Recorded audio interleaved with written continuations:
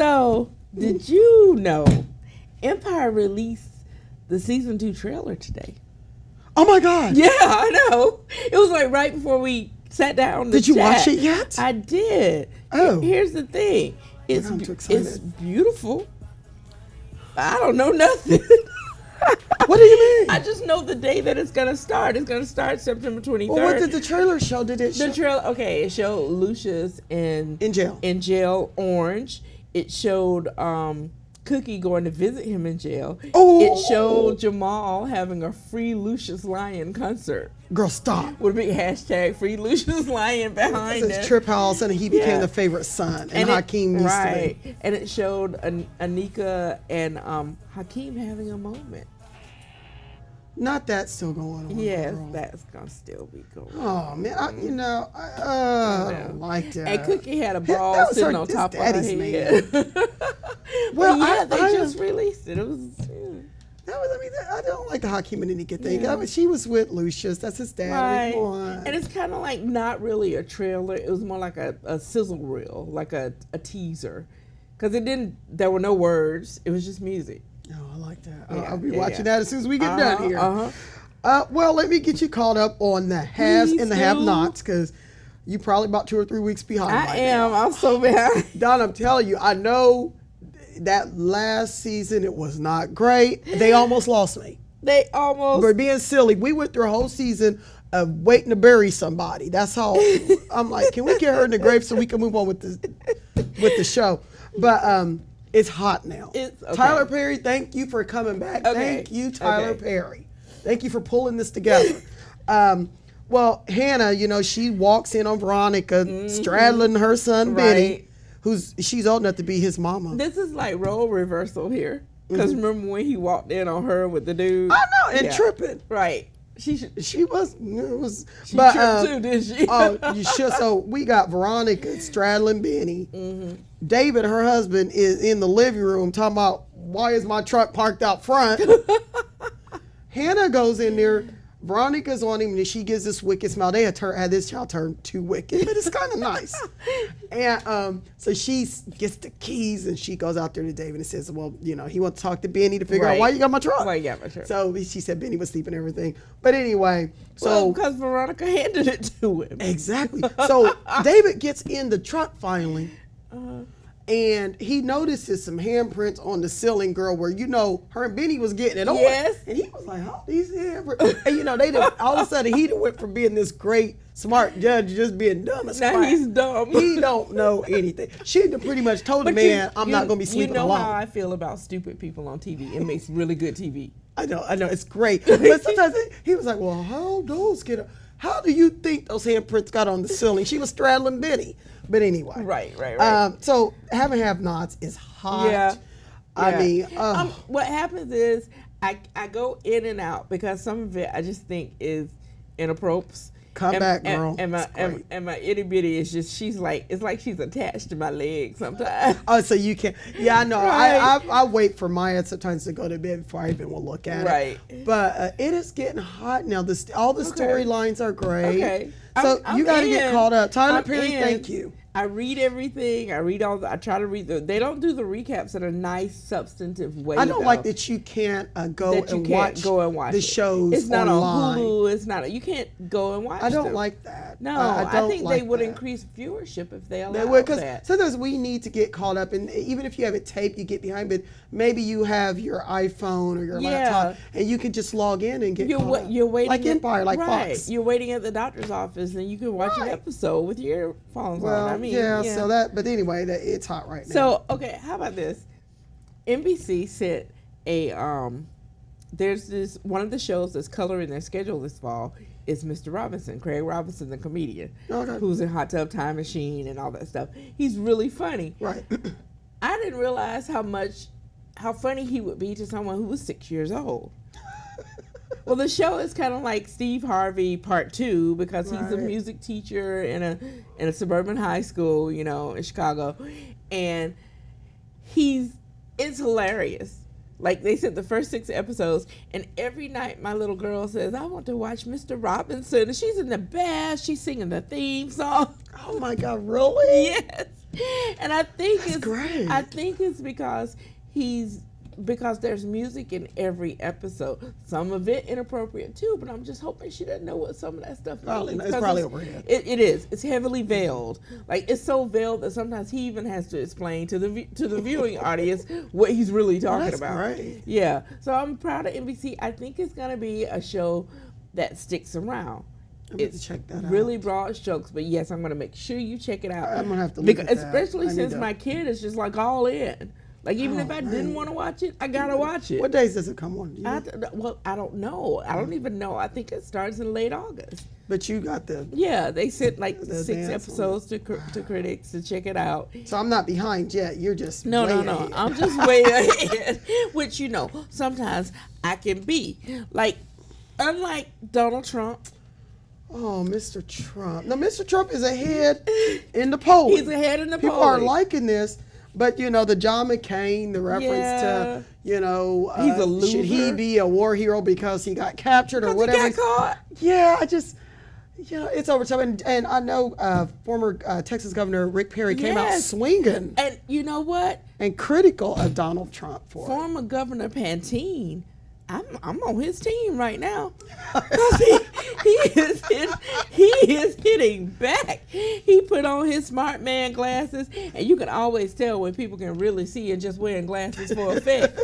You better stop. No, I'm telling you, listen. If you he does look smart. No, if you blind like I am, blind in one eye and can't see out the other, what you do is you don't get temples that are this wide because that blocks your peripheral vision. He's got glasses that sit up too close on his face, and they're too wait a thick. minute. You trying really to say the man is using this as a prop? Yes.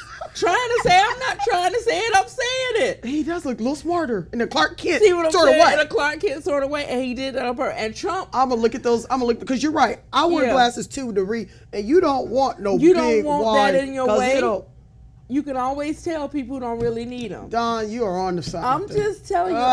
And Trump, that's the one thing, that's the one comeback Trump has had that I agree with Trump on. He's like, he just put on glasses to try to look smart. But in this because he didn't have those glasses on in the first time he ran. In this instance, I am very proud of him, though, because he's going after this dude. But it is very contentious right now in the Republican Party. Some Republicans don't like Trump. Some of them like him, and they're upset with Governor Perry. And our own Senator Ted Cruz is just being quiet about the situation. He's letting it all play out. He's gonna let it. I said situations. Look, I put this picture of my parents here to remind me to say the whole word. No slang. Like this. Girl talk. My mama just raked me over the coals, girl. She said, "Oh, God bless her. She's the one that imparts such wisdom." Right? She said that my daddy would be rolling over his grave if he could hear me talking. They look like, you know what? They actually look like they would get on you for mispronouncing your words. Mm-hmm.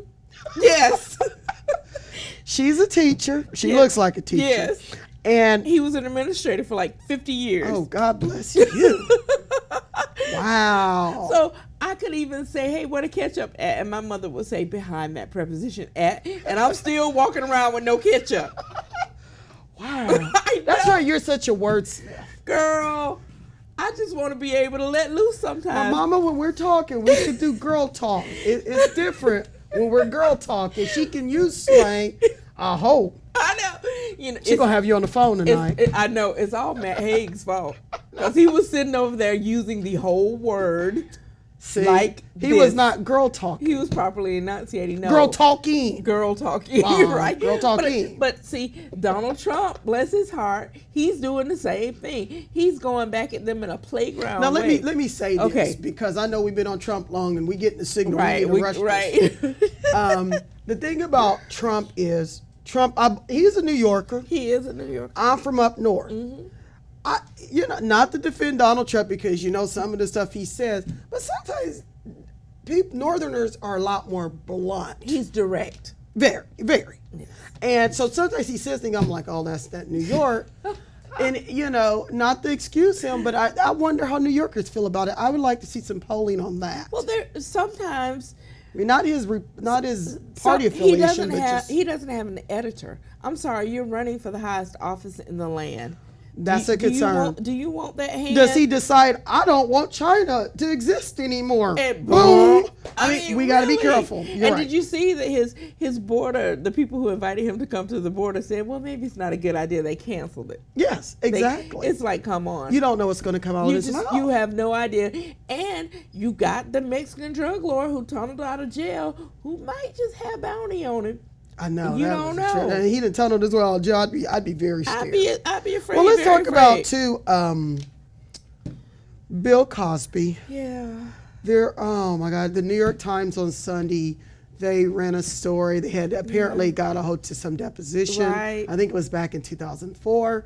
And he was very blasé about, acquiring some drugs to give to young women to have sex. And I guess we're going to let this play out. And it might end up in court. I don't know what statute of limitations are. I think we have to let it play out because that deposition, obviously it wasn't, those revelations weren't that big at the time because it didn't come out. It didn't come out because it seems like to me in that instance that those women he was talking about knew what they were getting into. I don't know. I heard, and I don't know how true it is. Not rape, but perchance. I mean, people is engage it the casting couch? I don't know. Is it? I don't know. People engage in illicit activities with. But the whole drug thing, I mean, it's very disturbing. It is very disturbing. But the thing I can't be a Bill Cosby apologist. I know, me either. So. And the sad thing about it to me, though, is other than these women who allegedly, were abused in this manner by him, is that I hear, and maybe they've taken off the old episode of The Cosby Show. Yeah. Now, some of his older flicks, Let's Do It Again, A Piece of the Action. I love those shows. Yeah, Uptown Saturday Night. I already got a couple of them on video, and I might need to run out and get the other ones because I don't know if we're going to be seeing them on TV. If we're going to be able to find them.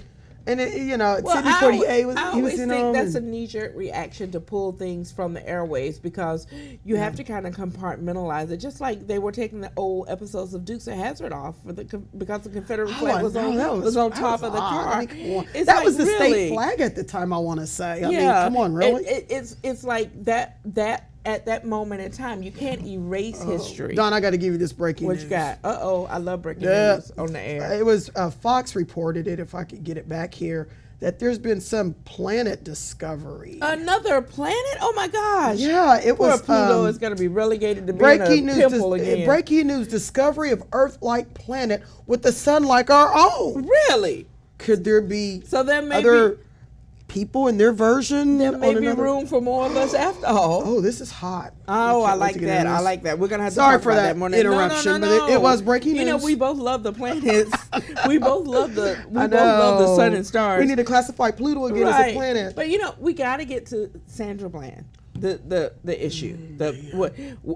Steve Blow wrote a column today, one of our colleagues, saying just obey the police. While on its surface, that's a good thing to say. Right.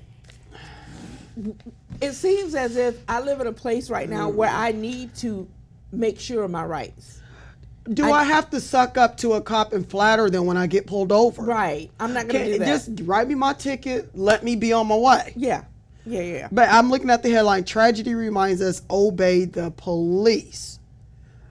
Okay, I get that, but do you have to be flattering? I know in this situation. In this situation, it went from you were just going to get a warning, and this is out of his mouth. You were just going to get a warning. Now you're going to jail. He skipped a whole step or two. I still didn't, because it went from, I think he had asked her, he said, oh, you seem like you're having a bad day or whatever, and made this observation. Obviously, she said, well, I just got pulled over. You've been trolling me, da-da-da. And then it just seemed us, and then it was the cigarette, put out the cigarette. I don't know what was going on with the whole put out the cigarette thing, and she didn't want to put out the cigarette. I think it was a very small abuse of power that someone of privilege would not see as such. Mm-hmm. Someone of privilege would not see it as such, but he was already in the power in the situation. And when you're the power in the situation, you're the one that's charged with de-escalating the situation. Well, they have to de-escalate the situation. You have to. And there was a way, clearly, that I would have just said, look, you were going to get a warning, now you're getting a ticket. Now you get and write the ticket and go on. But he, like I said, he skipped a whole step. So while they're investigating the death, I think more attention possibly needs to be paid to the actions during the stop, because I think that's going to have something to teach everyone. And the death itself. And the death itself. I mean, she was going to a new job. That's interesting. Right. I'm just ready for this to play out. I know they're investigating people who this. are using a Facebook post to determine that someone was likely depressed. I'm sorry. Facebook ain't real. It's a mofo, but there's it ain't some real. relatives. You go back to their Facebook post, you think they had already committed suicide. Right. I mean, or you're right. You would think they were billionaires. But yeah, and they living in a shotgun shack. And I'm glad it's playing out. I know the FBI is involved. Yes, and the Department of Justice is already there. So they, Texas, they're. But what is it gonna take for this? It seems like one transgression after the other by overzealous cops. What's it gonna take for this to stop? Because now you have me at a heightened sense. I feel like I have to have a fatalistic attitude to get behind the wheel of my car. You might. Well, that's the thing. It's like, obey. Do I need to smile brightly? I mean, why can't you just give me my ticket? Why can't you do your job and let me go on my way and do mine, which is to pay the ticket that you gave me? We don't need to have a conversation. You don't need to pull me out of the car. Yeah, there's no reason for that. I'm waiting to see how that one plays out for sure, because there's a lot of outstanding questions about that. And Nicki Minaj versus Taylor Swift, what's going on there? What's going on? You know what? They need to go sit down. And you know what? Here's my thing, though. It's not even a versus thing. Taylor Swift insinuated herself into a conversation. She probably shouldn't. She did try to ostensibly about her. And she did, but then she did try to come back with another tweet to clear it up and say, well, join me on stage. You know what my mother's mother would say? Oh, Lord. My mother's mother would say, I see your parents, I look like I'm doing something wrong. I feel like I'm doing something wrong. I mean, we got to turn them away. It's like, I know, turn around. They look strict. They are strict. But my mother's mother would say, a hit dog will holler. Is this on your desk? Yes, that is on my desk. Man, I bet you mind your P's and Q's at work. Yes. T Swift. This reminds me that I need a job, baby needs new shoes, and I can't punch anybody. Oh, man. But Taylor Swift felt felt like it was to her, and now Katy Perry is in on it. But girl, as my mother would say, they're doing some trashy talk, and they need to just quit it. It is kind of entertaining, though. Just quit it. It's kind of entertaining. I've been looking at the tweets. Well, when we get back to the desk, I'm gonna pop you a note with the Empire season 2 trailer. I bet you it's on the Fox Now app. Of course it is. You know, you love looking at that app. Fox Now app. It's free. It's everything in there. She could be a spokesperson. I know. Unpaid spokesperson here. Come on. Yeah. But anyway, we better get back. There's so much stuff we didn't discuss. We'll hit on it next time. We'll get it.